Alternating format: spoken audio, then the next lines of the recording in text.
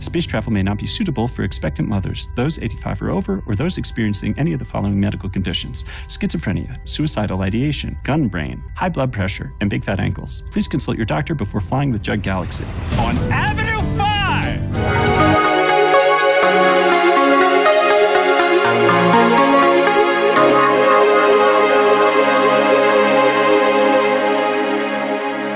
Hey gang, I'm JP and welcome back to Egotastic Fun Time. Today we're going to have a great time talking about HBO's all-new hospitality sci-fi space comedy taking place 40 years in the future, where a luxury space liner and its 5,000 vacationing guests end up 3 years off course from its original 8-week tour. And what happens when societal norms begin to break down as things begin to go very wrong for the occupants of Avenue 5. 3 injured passengers, no longer injured. At last, bit of good news. No, they're dead.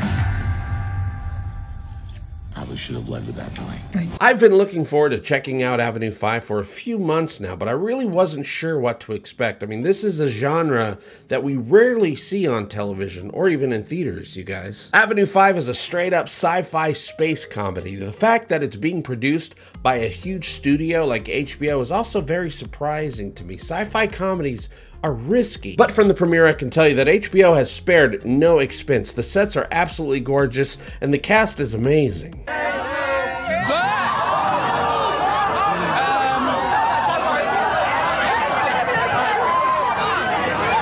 Avenue 5 is a luxury space liner created so that rich people in the near future can go on space vacations. I can't help but think perhaps HBO wanted to greenlight this show because of how popular the Orville has become with sci-fi fans. The Orville originally launched as an homage to Star Trek, but with a comic twist. Although Seth MacFarlane really wanted the Orville to be a space drama, he knew Fox would never agree to pick up the show unless it had a bunch of jokes in it.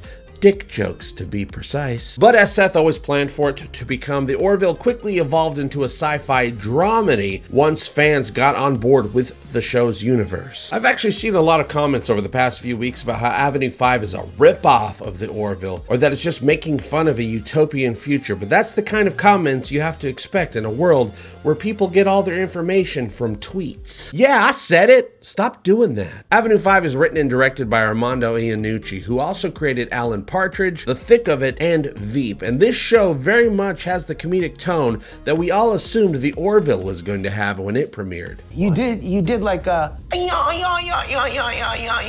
it wasn't exactly like that, but it was very similar. Well, I think Avenue 5 and the Orville's audience will cross over very well. Avenue 5 is nothing like the Orville, except for the fact that there's a spaceship and that there are people in space that live on that spaceship. Other than that, it's apples and oranges. The Orville takes place in a utopian vision 400 years in the future, where humanity has set aside their differences and worked together to explore the galaxy. And every once in a while, they'll have a karaoke night. Oh! You will be silent! Crew karaoke tonight, Captain? I only ever sing when I'm drunk, so ask me again at 5 p.m. But Avenue 5 takes place 40 years in our future. It's not utopian at all. It's the same society that we all currently live in now, but with 4 additional decades tacked on, so that our capitalistic, consumeristic, I want it now, social media obsessed world has had enough time to get spaceships. Avenue 5 isn't a funny homage to Star Trek at all. Instead, it's an homage to The Love Boat, Gilligan's Island, and Lord of the Flies. Avenue 5 is a luxurious aircraft carrying thousands of wealthy passengers on an 8-week cruise sometime around the year 2060. We meet the calm, competent captain of the ship, Ryan Clark, played by Hugh Laurie. As a longtime fan, it's really nice to see Hugh Laurie return to his comedic roots in this series. Captain Clark is great at putting everyone at ease with sayings like, "Fly safe, fly true, no man left behind," and of course my favorite, Hey, set your phasers to fun. Hey, Captain. They are so great. No, they're really not. But Avenue 5's captain is also hiding a pretty interesting secret that I'm not going to spoil for you in this review. I'm Herman Judd.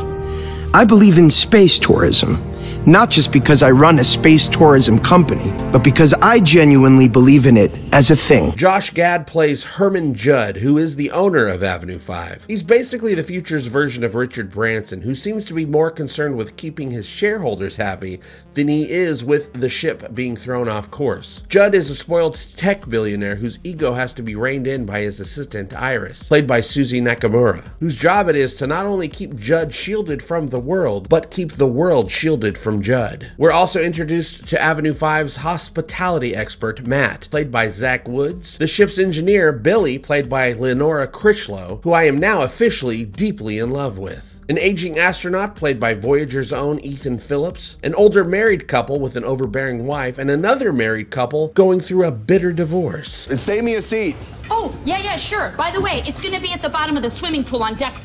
You. After seeing the series premiere of Avenue 5, I'm definitely on board to see where this story goes. It's an interesting concept. It's got a great cast. The writing is really well done, but I will say I'm a bit worried because the pacing is a little bit slow. Some of the comedic banter I thought could have worked a lot better with some quicker beats or some faster cuts, but it is the first episode after all. From what I've read, the series is supposed to have a slow burn to it, where things ramp up over time as the situation becomes more and more dire. We've mapped the new trajectory. That implies we no longer have the old trajectory, and I really liked the old trajectory, so I prefer if we just keep the term the trajectory.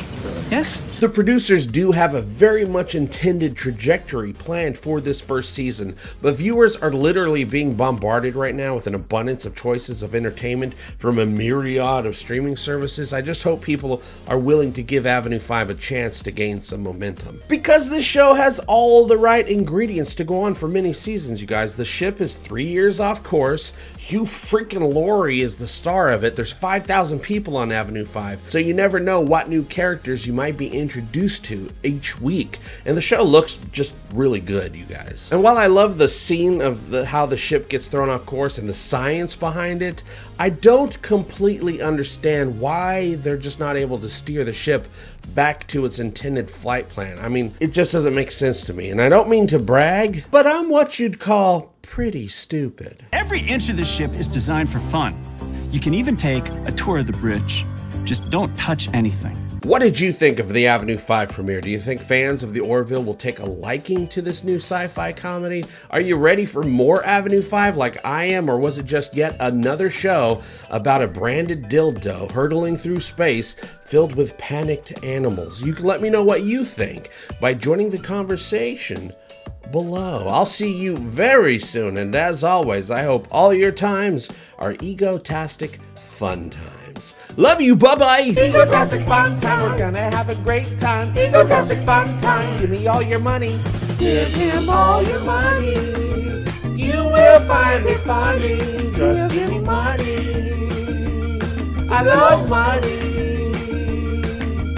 Give him all your money. Give him all your money. Give him all your money. Give him